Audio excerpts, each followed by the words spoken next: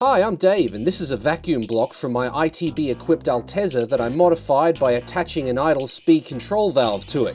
I tested it for leaks, and now it's time for the military to fly a f***ing helicopter over my house. And now it's time to do the wiring for it. Remember I cut off all those extra sensors and tucked the wires away in here? Well, I need 2 of them for the ISCV that I'm installing. I do want side cutters, so I'm gonna go get some. Like, I have a shed set, and I have an Altezza set. And I'll go into the shed, and there'll be 2 sets sitting next to each other. It's like, why did you bring the Altezza set in? I don't know.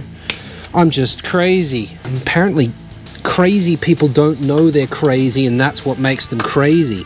I know I'm crazy, so am I actually crazy? Trying to find the end of this is going to drive me crazy. I found it. You missed it, but I actually hit this so hard there was a piece of my skin and hair hanging off this edge. Yeah, I just need to figure out what wires I need to use. Panic Wire has put a tune together for me to run the ISCV. Inside the tune, it will tell me which wires the ISCV is supposed to be connected to. I need a red and I need a yellow. Now, unfortunately, that looks to be red, it could be orange, and there are 2 yellows. I need these 2 here, CL plus and CL minus, so I've got a red and a yellow wire.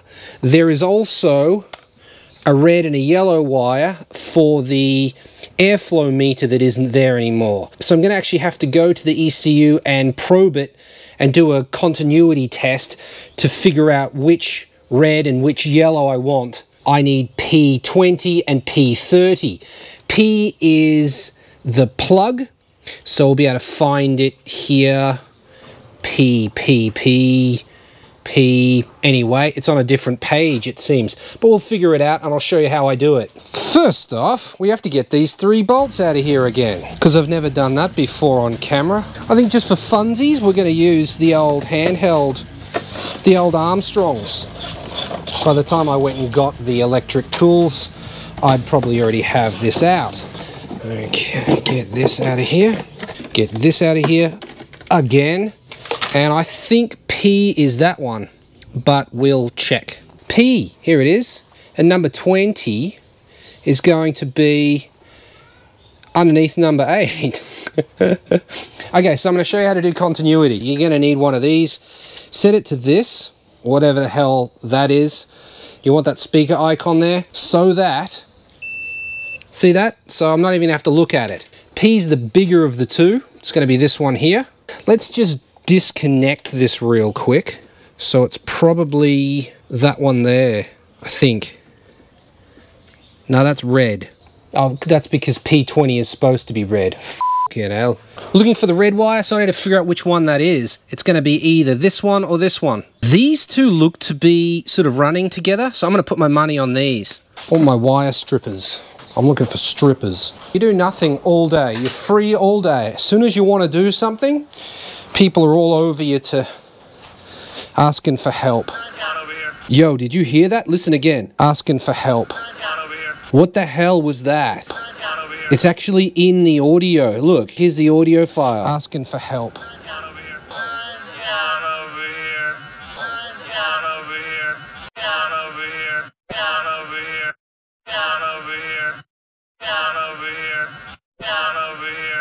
How the hell did I get Americans in my audio? Was it like a plane flying over or something and they're on the same frequency as my Rode microphones?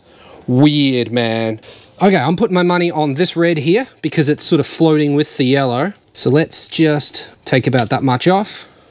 Expose the wire. Connect one side of your multimeter, doesn't matter which side, to the wire.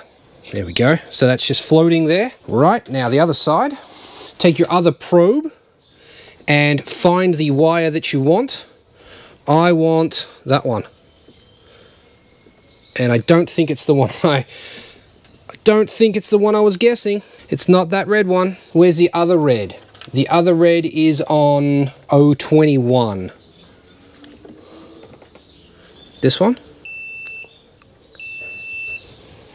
Hear that beep? Okay. So it's not that one. We'll confirm that by repeating the process. Here's the other red one.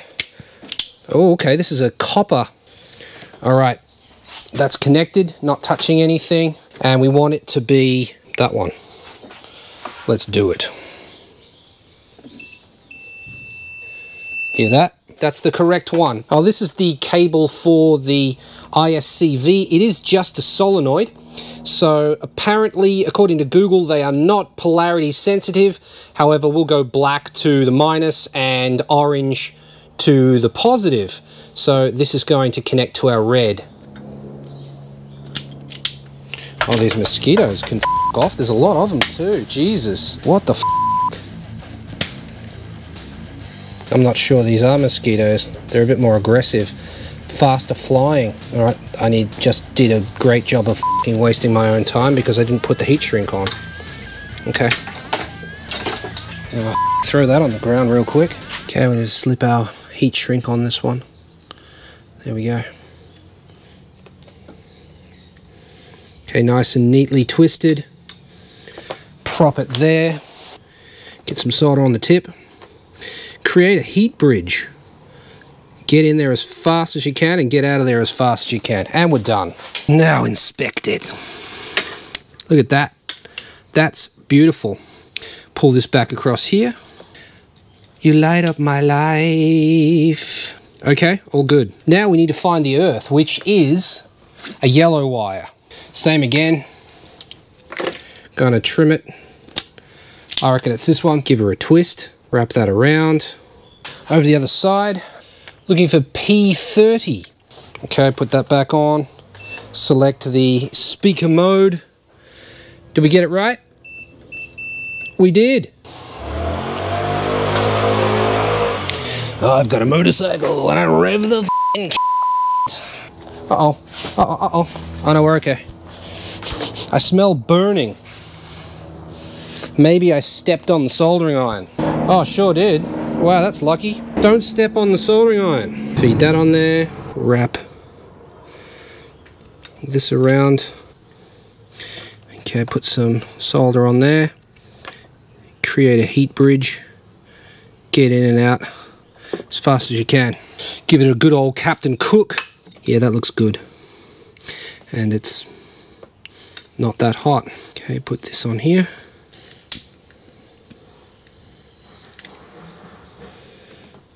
I probably should have cut those to be exactly the same length, but I mean, Suzuki doesn't do that, so we're not going to worry about it too much. Okay, we want electrical tape to hold them together so that they can't move. That'll do. Okay, want to get into this wiring harness here, so just lift that up.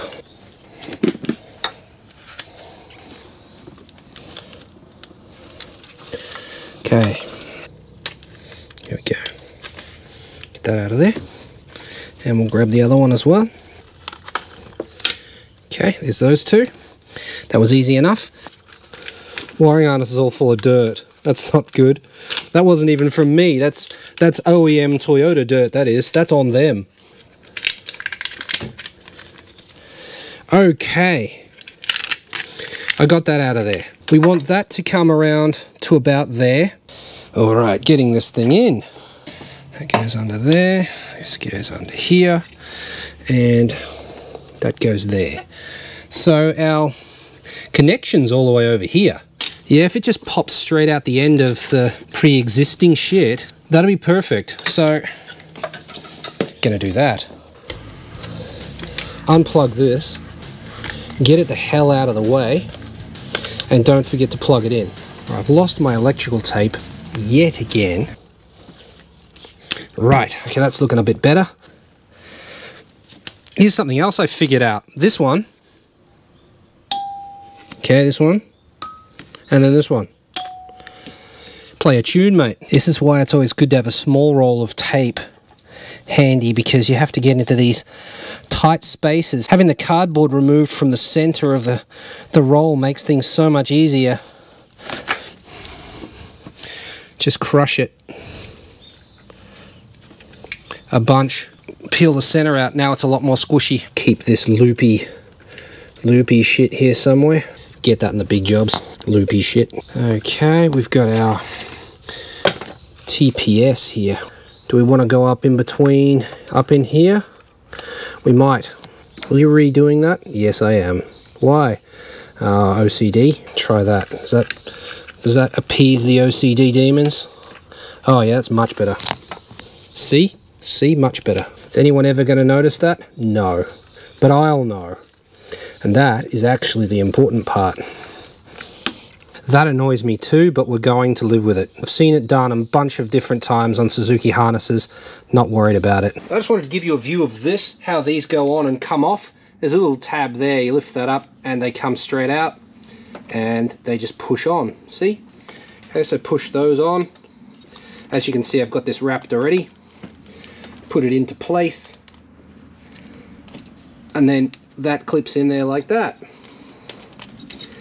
Open up the other one. Get your hands in the way of the camera. There we go. Done. That's looking pretty tidy. Here's our ISCV wire that'll plug in just back here for all the B-rolls. It's time to put this bad boy back in. If I can remember how to do it. It's been so long since I pulled it out. I don't know how it goes back in. This is supposed to be easy. Just put the bolts in. Just simply put the bolts in. Well, there goes one on the ground. Run that in most of the way. Don't want to put it all the way in because this isn't the best fit. It does put up a fight a little bit. There we go. We're in. What's the complication going to be? Because it's never this easy. The back one strips out. Imagine that. That would be a great complication. Okay, we're in. Good shit. Done. Map sensor. Done. ITB number 2. Done. ITB number 3. Number 3 is done. Number 4 is done. Plug in the ISCV. ISCV is done.